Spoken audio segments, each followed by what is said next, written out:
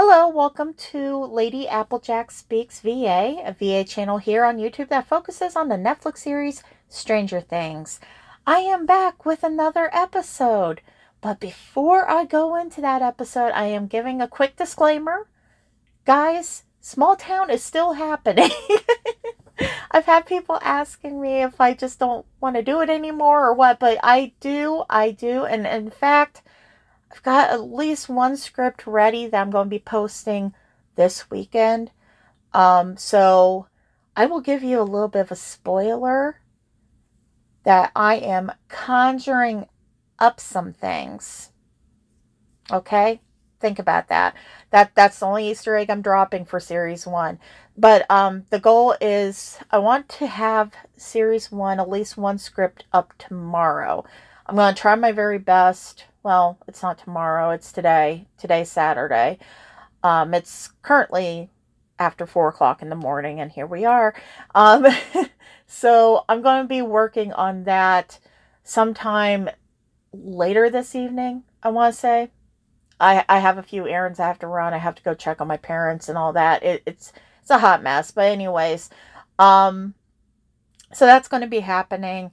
Keep an eye out. I think it's going to be a fun one. And I think you might want to make sure you have enough milk in your fridge for it. So, just saying. Anyhow, yes. So this episode is for Series 2, Why Can't This Be Love? Where we follow the storyline of Eddie Munson and Liz Hargrove. Liz Hargrove is an original character I created, and she is the younger biological sister of Billy Hargrove. So, a lot has been going on with this series, and it's morphed into its own little thing, you know, because when I first started this, it wasn't going to be a series. It was going to be a one-time, and it was so funny because it was a request that was put in. And it was a one-time shot thing that I was going to do. And I was going to be like, okay, that's done. And then I started writing it. And I started thinking, oh, this might actually be a good series. Let me go ahead and see how other people feel about it. So I threw out a pilot episode. You guys came back and said, hey, we like this. And I just continued on with it. And it was supposed to stay very lighthearted and very fun. And like in the TV show, it kind of morphed into something else. So, yes, it's been kind of a rough one for us lately, but I am just going to say people have been asking for spoilers, so I'm going to go ahead and say, beside that comment that I keep saying something's coming, there is another thing that I want you guys to put in the back of your mind. Okay, get ready. Things are not as they always seem. All right? Keep that in the back of your mind. Put that back there. Tuck it away. Whatever you have to do. Things are not as always what they seem. Okay? So, with that being said, let's talk about this episode. This episode is rated PG-13 for strong language, mentions of drugs, and there are trigger warnings. There is an indication of eating disorder. There is mental health crisis, which I think says a lot for itself, and then mentions of sexual assault and physical violence. These are kind of themes that we have been dealing with for the last couple episodes. So, yes, if you are triggered by any of what I just said, and you don't feel comfortable listening to this episode, I understand. No harm, no foul. You could go over to my Instagram and actually message me and ask me for an episode summary for Series 2, Episode 14. And I'll be happy to pass that on to you. I usually have a turnaround of 24 hours. So just kind of keep that in mind. It might not be right away, but I promise you I will get you a summary. Besides that, this is, like I said, episode 14, and it takes place on December 20th, 1985, which would have been on a Friday. So this is the last day before winter break starts for Hawkins High School. We have a lot of key characters here that are going to be in this episode, and it might be a little bit of a doozy, so I'm going to just try to break it down as quick as I can. We have our usual Eddie Munson and Liz Hargrove. They will be doing vocals, and they will also have narratives. So you could fourth wall those narratives, or you could think of it as internal POV. We have Billy Hargrove. He has some vocals. We have a little tiny bit of Chrissy Cunningham. So she has a little bit of vocals in there. And then lastly, we have, well, that's not lastly, there's one more. I almost forgot. We have a couple vocals from Max, nothing too much. And then we have a mystery person or thing. It really depends on how you see it. That is going to be coming near the end of the episode. Well, actually, no. They're kind of littered throughout. You'll find out. You'll find out what I'm talking about. So keep an eye out for those. And this episode is titled God Only Knows. You guys know how I usually try to stick to song titles for these because I just feel like song titles is very Eddie Munson.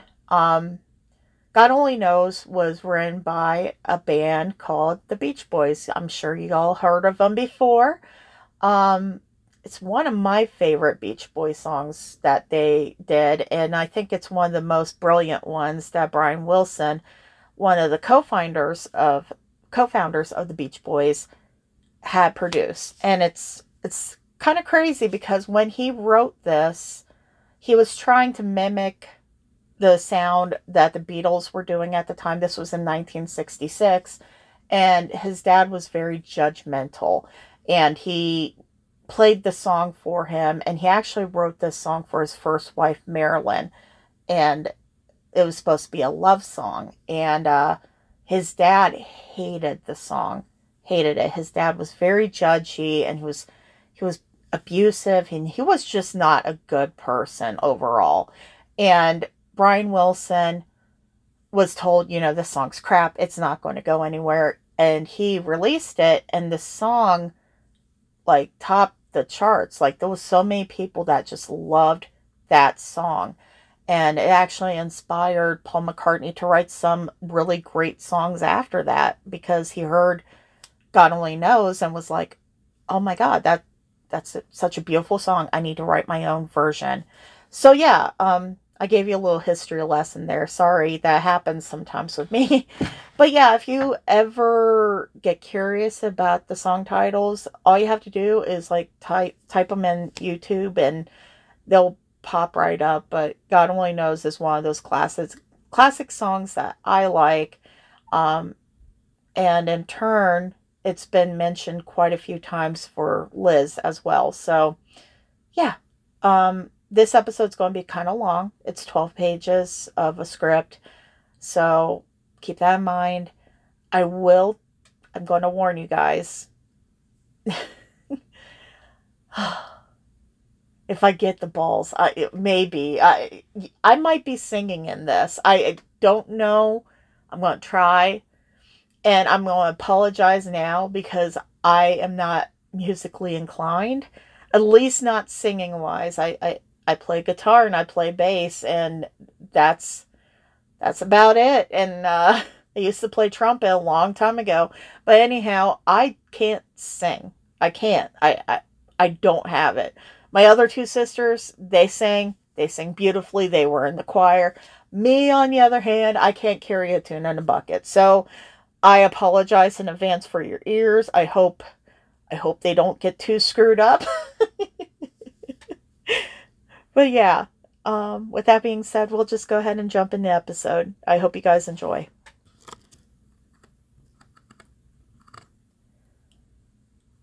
Liz's point of view, 2 months later.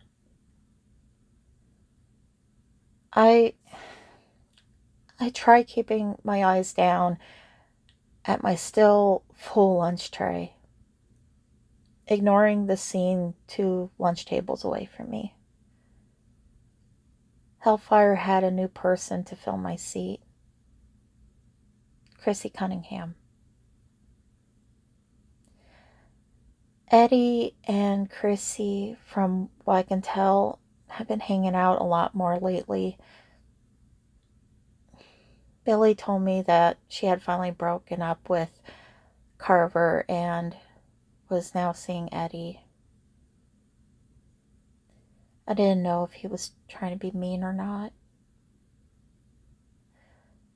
Max, however, told me they were just friends. I don't know what to believe in anymore, and maybe he did move on. And that's okay. One of us should be happy. Maybe Chrissy will be his reason to stick around in Hawkins. I try very hard to ignore Chrissy's laugh at something that one of the guys said. Closing my eyes tight and trying to focus on anything that my sleep-deprived brain could give me. But nothing seems to distract me anymore. Neil, he continues to assault me, almost nightly. Susan has turned a blind eye, and Billy, he always comes to me afterward, and he tries to care for my new injuries and keep my morale up. He always tells me that he's getting closer to getting enough money together to get me out of here. I listen, but I don't believe him. With each passing day, a little part of me just slowly fades away. Time just ticks away. Liz's point of view last night. Billy puts the fresh alcohol swab against the bite mark on my neck. I no longer wince at the sting. They're all too familiar now. My bloodshot eyes just stay closed, and finally I open them and focus on the snow on the ground outside. This would have been the first time I ever saw snow in person. When I was little, I used to watch those old Hollywood movies like It's a Wonderful Life, Miracle on 34th Street, and I always thought the snow looked so beautiful and clean and magical. I always thought that maybe when I first saw snow, it looked like that.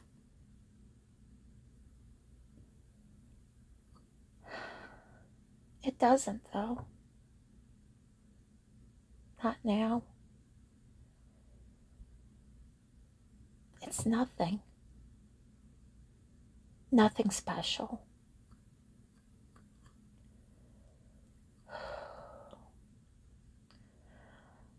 That's going to leave a scar.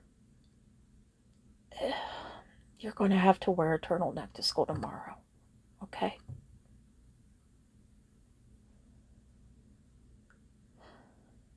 Liz, I almost have enough money saved up. I think by the end of next week, we'll be able to get you a bus ticket. We can use an alias. Max said Lucas has family in St. Louis, and I guess they're really nice, and they can take you in and help you get settled until I can, scrounge up enough money to get out there myself. And I can't go. What? What the hell are you talking about, Liz? You have to go. You gotta get away from here. It's getting worse and he'll kill you. He almost killed you right before Thanksgiving break. You were out a whole week. Let him. You're just going to give up? You're going to let him continue to hurt? I'm pregnant. What? The school nurse. I went to her because I didn't know where to go and I had missed my period. I can't tell Susan, obviously. She gave me a test and it's positive. Liz, I'm carrying Neil's baby, his spawn.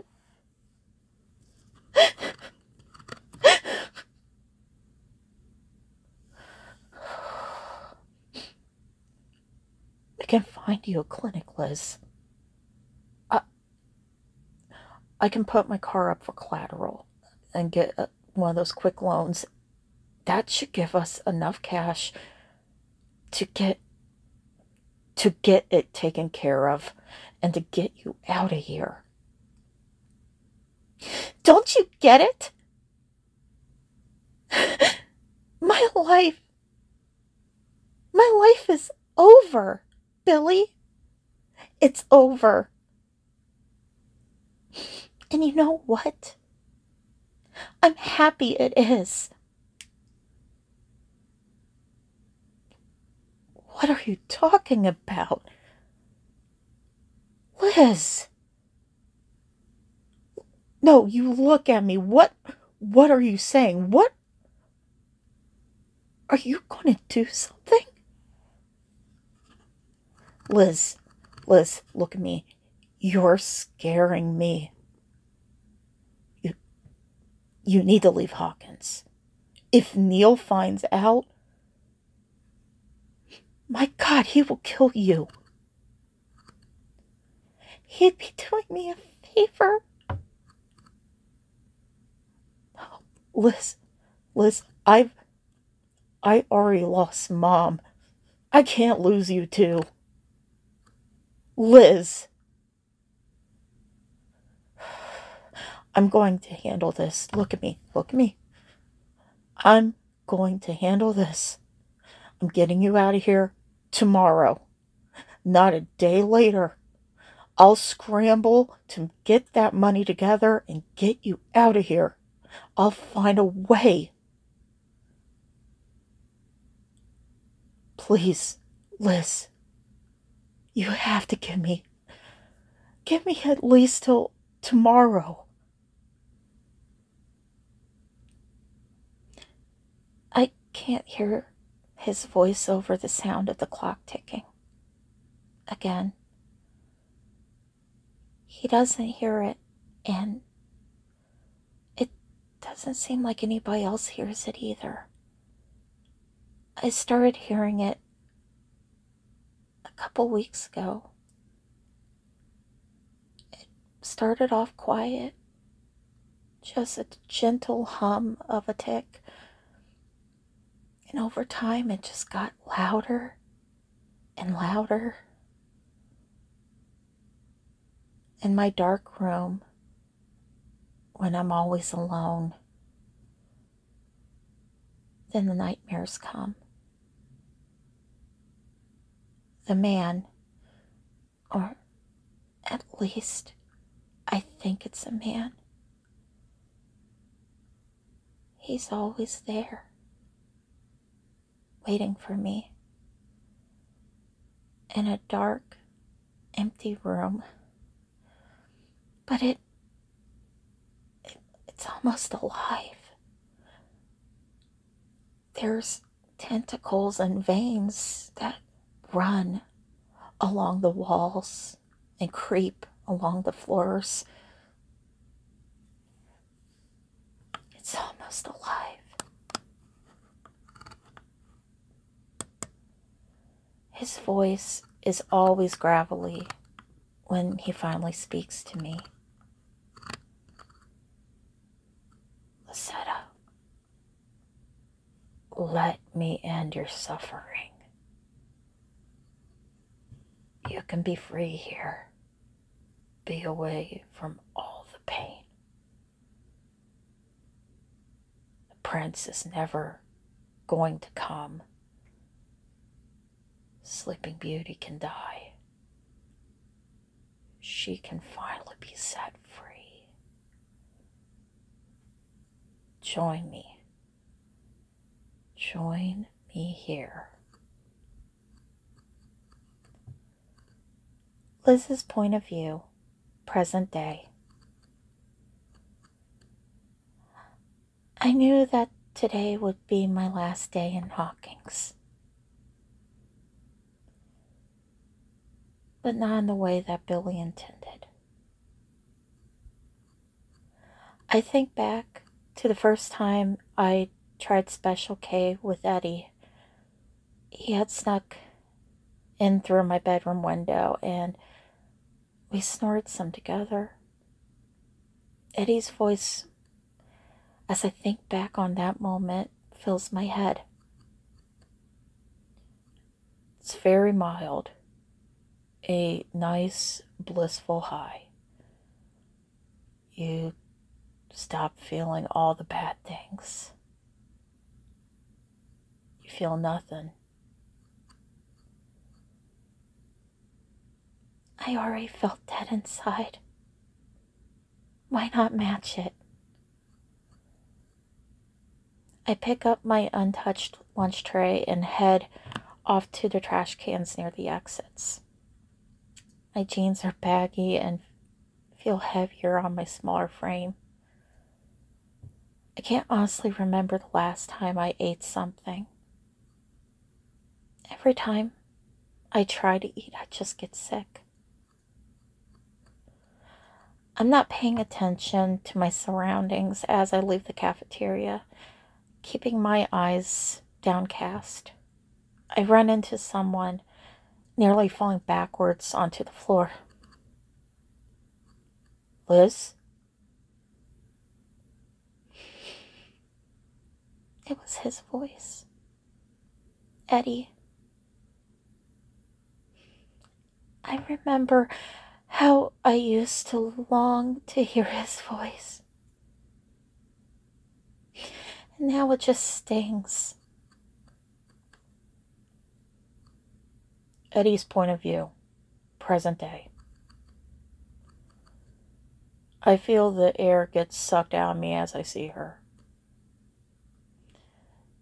She looks like a ghost. Her once golden skin is now pale. Her body significantly smaller. But it's her eyes. Her eyes, though. When she looked up at me, and she's looking at me like this now, they are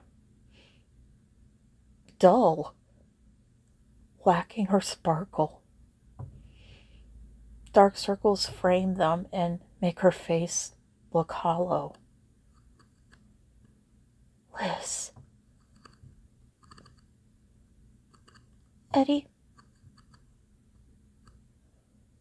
Her voice. It seems just as hollow as her eyes. The beautiful, vivacious girl that I met back in June by the pool. She's gone. She's been replaced with the shell standing in front of me. Liz, what's happening to you? Eddie, are we still going to your place after school? for, well, you know, Chrissy, yeah, we're still on. Excuse me? She looks hurt. Like she thought that something was going on between Chrissy and I. I want to stop her from walking away. Beg her not to leave. I want to beg her to return to the living and to run away with me. I want to tell her that I still love her. But she disappears into the now crowded hall. Maybe it's for the best. Maybe it's best that she believes the rumors. I have to keep her safe. And this is the only way.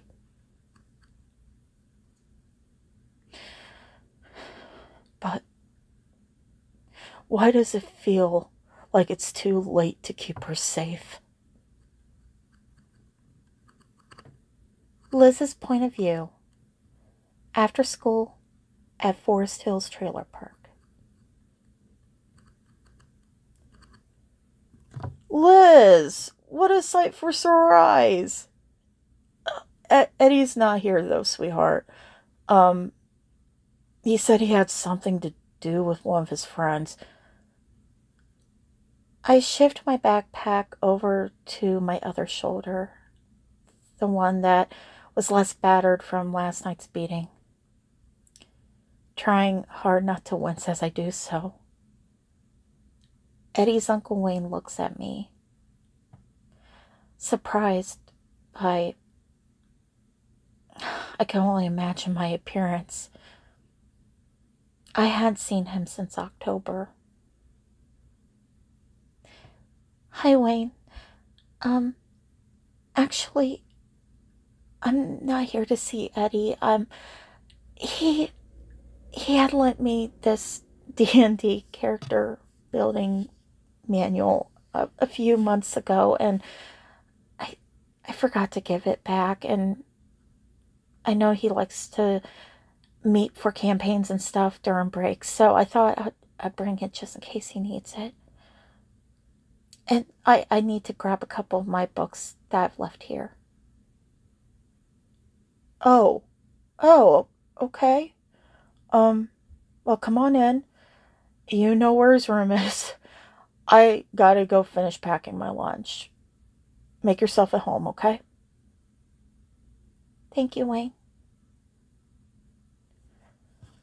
I slowly make my way back to his room, trying hard not to remember all the good memories.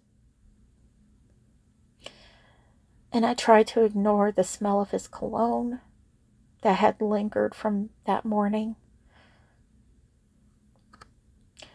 I pull my backpack off and drop it onto his bed, fishing out the book and opening up to the middle section to pull out the folded paper, the folded character worksheet. I unfold it and I look at it again. Vecna. The man in my dreams. He looks just like Vecna. I can end your suffering. I look around the bedroom, finding a Sharpie on Eddie's desk. I pause a minute and look quickly over a note that I'm writing on the worksheet. It's that simple, I guess. I fold it again before going over to his nightstand. I open the drawer and I open the cigar box. I grab all the Special K from the box and replace it with the folded worksheet. I then look at the promise ring. I hadn't taken it off. Even after everything that he said, I kept wearing it. Until now.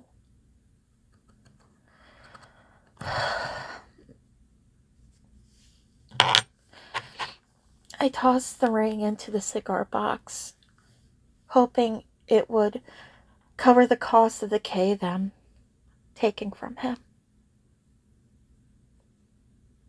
Goodbye, Eds.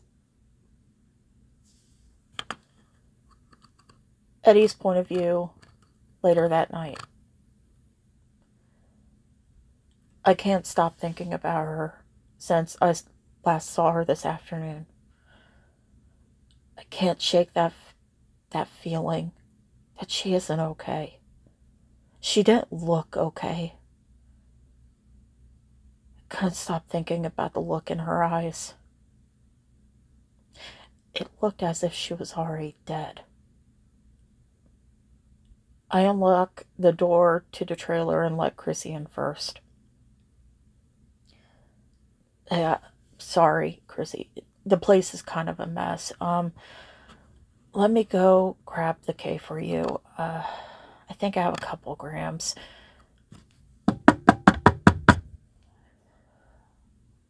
What the hell? I wonder who that... Did you tell anybody you were coming here? No. I opened the door, my eyes falling on the last two people I would ever expect on my doorstep.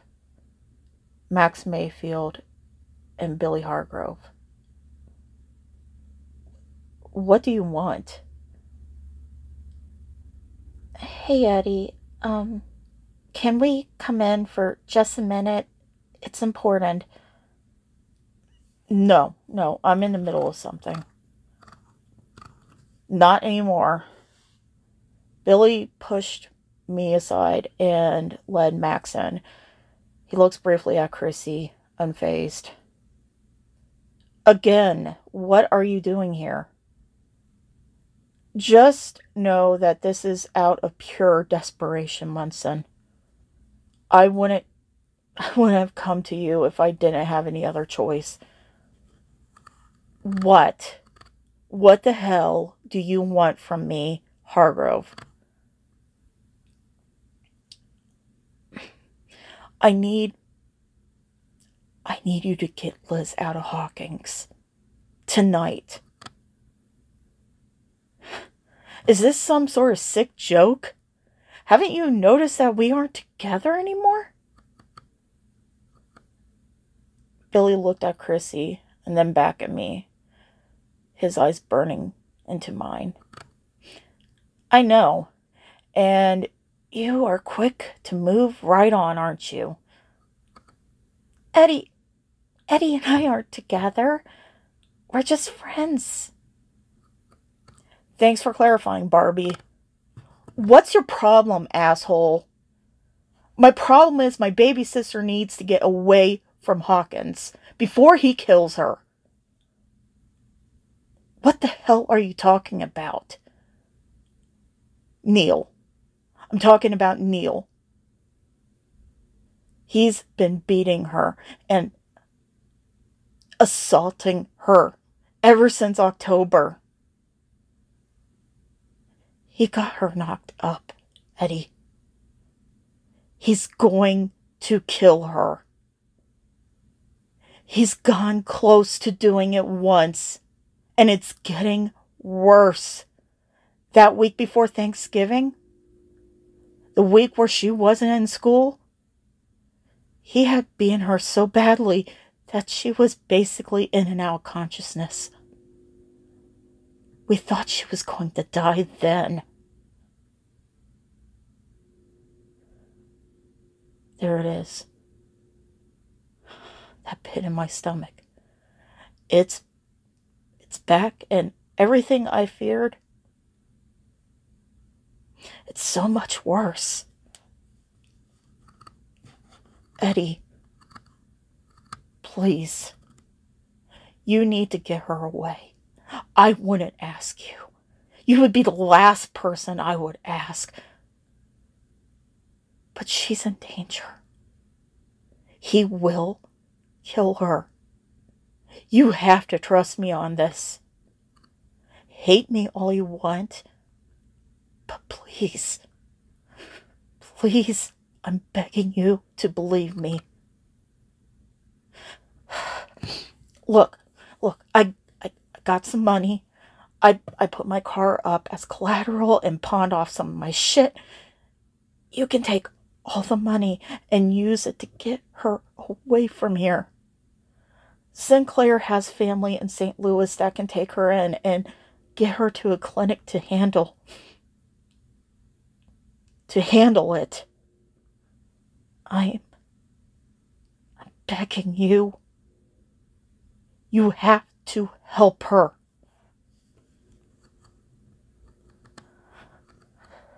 I look at Max and Billy in shock. There was so much. So much. It explained everything. The isolation, the scars, that listless ghost of a girl that floated from classroom to classroom, disenchanted. I'm no longer afraid. I don't want to run from Neil Hargrove anymore. I turn on my heel and I run back to my room, hearing Chrissy, Max, and Billy follow me. Chrissy, I have to retract my offer on the K. I'm sorry.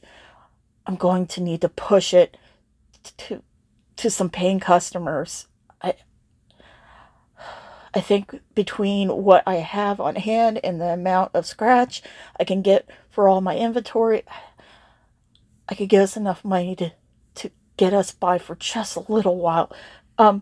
Max, I need you to pack me. I need you to pack me a bag. Grab all my shit, pack me a bag. Hurry, please. I open the nightstand drawer, finding my cigar box.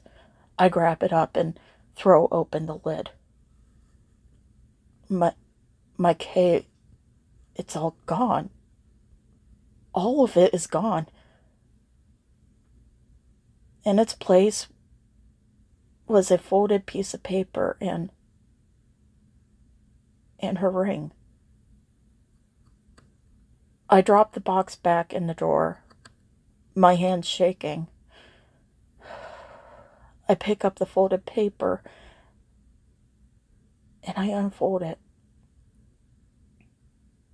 It was Vecna's character worksheet. I had seen it quite a few times since starting the newer campaign.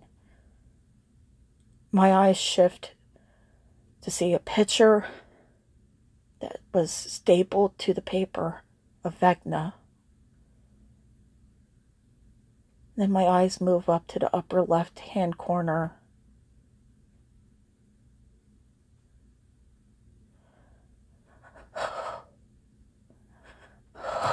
No.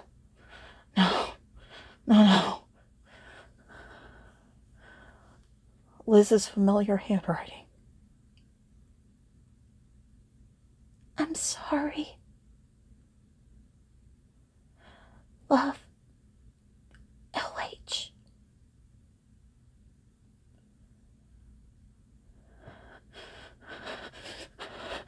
No.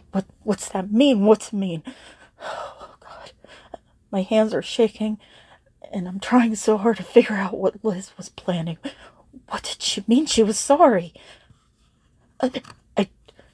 I don't understand. Chrissy looks at the drawing of Vecna that is stapled to the worksheet. She takes a step back, shocked. What? What is it? Eddie, who is that? Who's Vecna? He's a bad guy. One of the biggest villains in D&D. Why?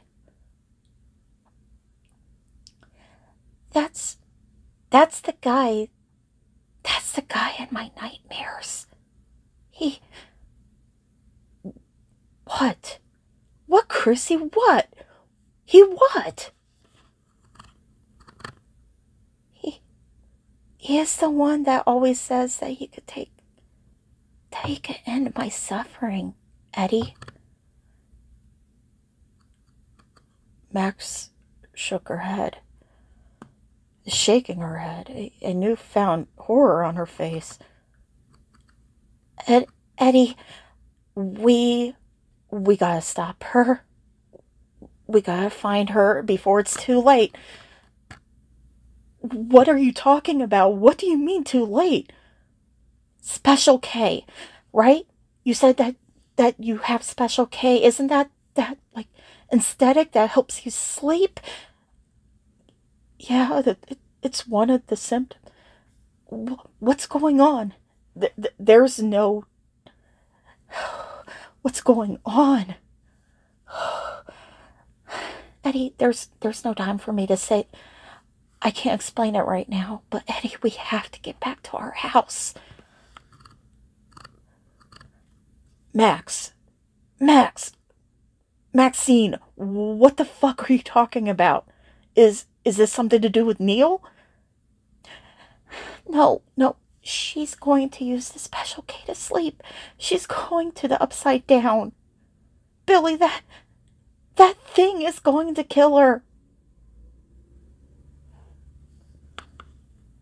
Liz's point of view at the Hargrove house. I looked down at my chemistry book again, trying hard to figure out the best way to make this end a little quicker. With little pain. It might be the coward's way out, but... Neil and Susan are in town right now at some banquet for the bank. I don't know where Max or Billy are, and I really don't care. The house is finally empty, and I'm finally alone.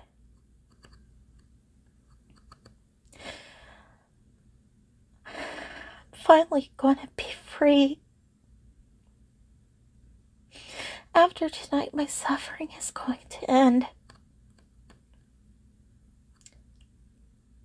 No one will even notice that I'm gone. Except for Neil. But his rage will be short-lived.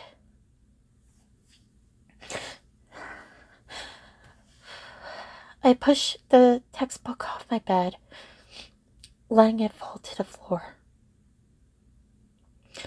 I look at my exhausted reflection in the mirror. 4 lines of Special K are cut out neatly on the hand mirror. If I'm thinking this out right, that should be enough. It should put me right to sleep. Just like Vecna said. I pick up the mirror carefully and without any further thought, I lower my nostril to the cold glass.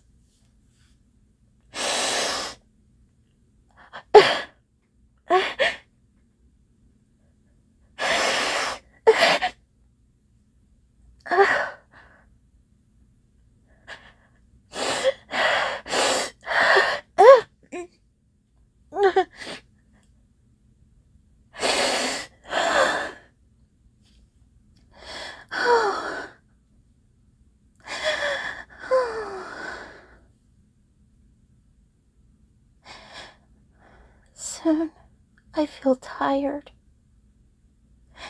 My body feels weak. I slide down onto the bed, curl up tight, and I wait.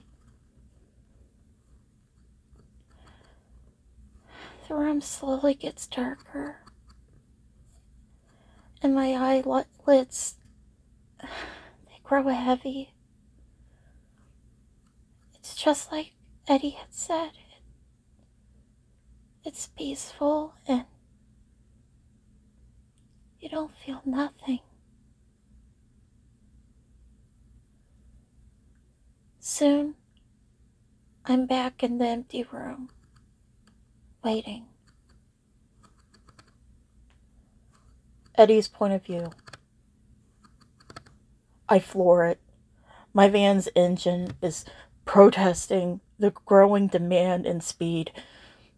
Billy, Max, and Chrissy are holding on for dear life as I blow through stop signs and take every shortcut I have memorized to get to Cherry Lane. I'm not one that ever prays, but I pray to whatever God that's out there that she's okay. If she didn't crush the tablets, she'll have more time. Give me a little more time to get to her. But all I remember is seeing her when she took Kay with me the first time. And she watched me crushing down the pills to snort. Liz she's so smart. She tutored me in chem. She knows proper dosages, how chemicals react. I bite my lip hard as I push my van even harder. I pull up to the dark house on Cherry Drive and I throw the van into park. We all run to the front door, and it just seems like it gets further and further away as we're running, and barrel into the house. My voice is frantic and foreign as I scream for her. Liz! Liz! I run to the bedroom and I find her damn door is closed. I grab the handle and God damn it, it's locked. Liz! Liz! Baby, please open the door. Liz! Fuck! Billy, help me kick this fucking door down.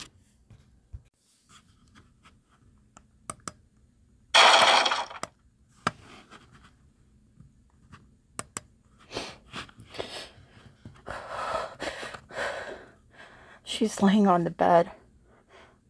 Liz. Her skin is so pale and her eyes are closed. No. Liz, come on. Wake up, baby. Liz. Fuck. Liz, baby, come on. No, come on. Wake up. Liz, wake up. Please. Baby. Hey. Come back to me, please. Oh God. No. I didn't mean any of it, please. Lisetta, wake up. God damn it, wake up. Her skin is so cold to the touch. I palm her cheeks and she's not moving. God, why is she so still? Eddie, no. Sing to her. Come on, sing to her. Sing her favorite song. You gotta trust me. Eddie, please, you gotta sing. Maxine, what the hell are you talking about? Just do it, Eddie. I frantically think back. Her favorite song, okay. What was her favorite song? It was a Beach Boys song. Okay. I remember, okay.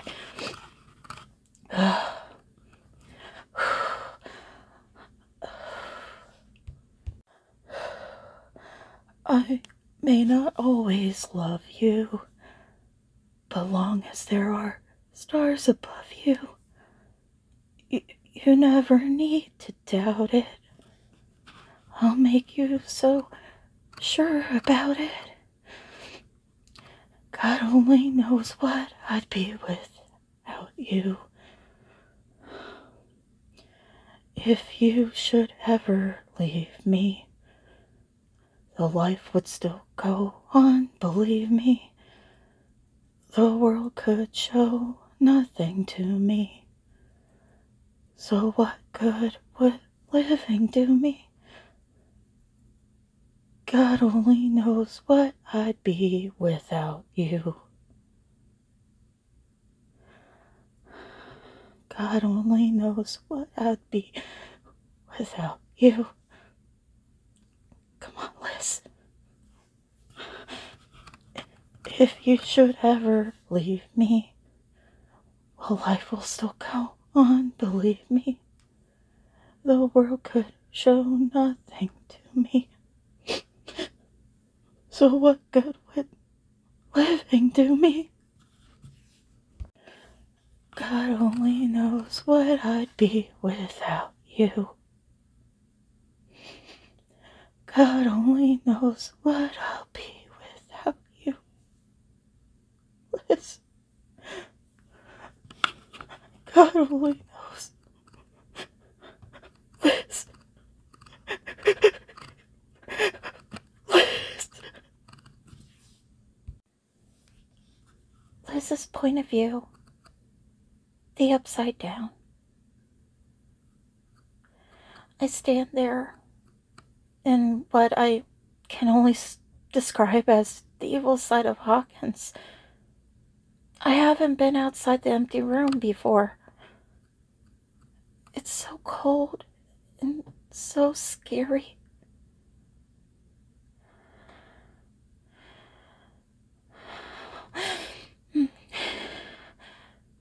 You arrived.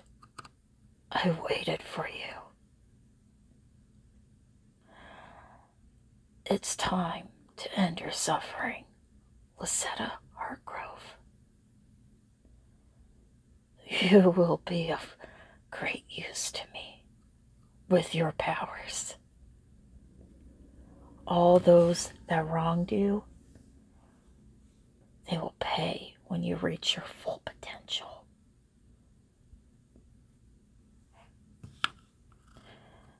I watch as Vecna comes towards me, his claw-like hand extended. Just as he's about to place it over my face, I hear it. I hear Eddie's voice. Ed's. He's singing my favorite song. He's singing my favorite song. I didn't know he knew it. Lisetta, listen to me. That's Eddie's point of view a week later.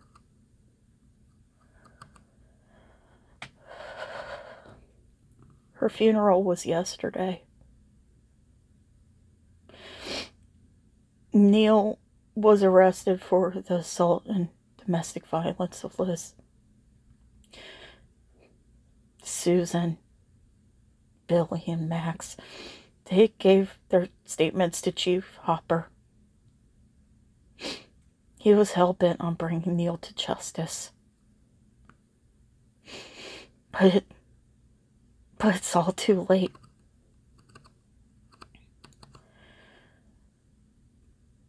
Billy had decided to bury Liz in her favorite dress.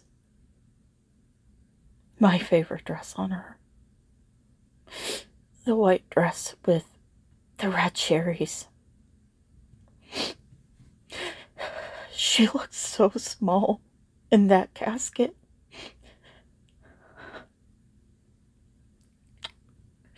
And the bruises. There were so many fucking bruises on her. They couldn't even cover them up with makeup.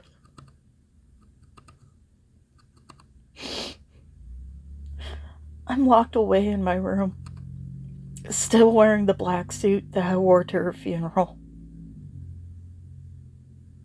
I miss her. I miss her so fucking much.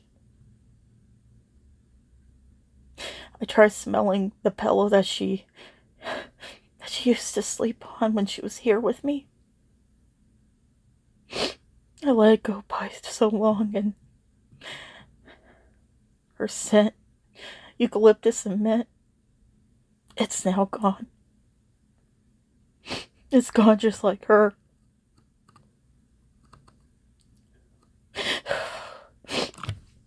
Nothing can fix what I feel inside. I hate myself for running.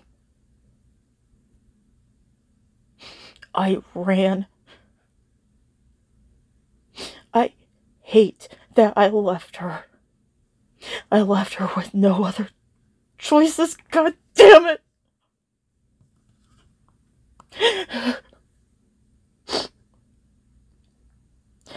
I look down at the one photograph that I still have of her. She was sitting on my lap at the lunch table, oblivious to Robin, and Robin was taking a photo of us for the yearbook. We were gazing at each other. I remember thinking, as I was looking at her that day, how beautiful she was. How alive she was. She was my princess, and she never got her happy ever after. The last words I said to her back in October fill my head, tormenting me. Look, do yourself a solid. There are no such things as fairy tales. There are no happily ever afters. The prince isn't coming, and there's no shame in running. Get that through your head, princess. You'll hurt less when you realize this. God damn it! God damn it!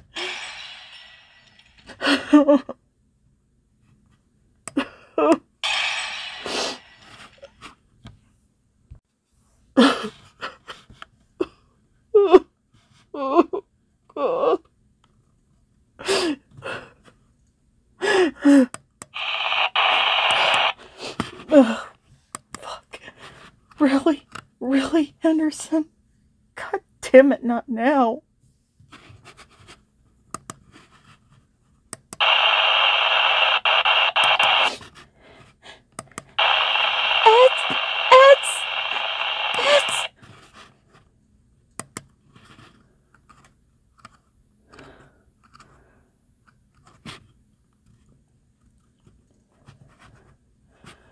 Liz?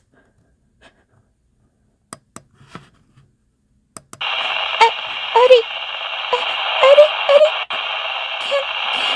Can you hear me? Liz! Eddie! Oh God, Eddie, please! Please! Help me!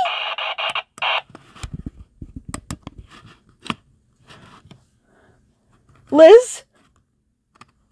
Liz?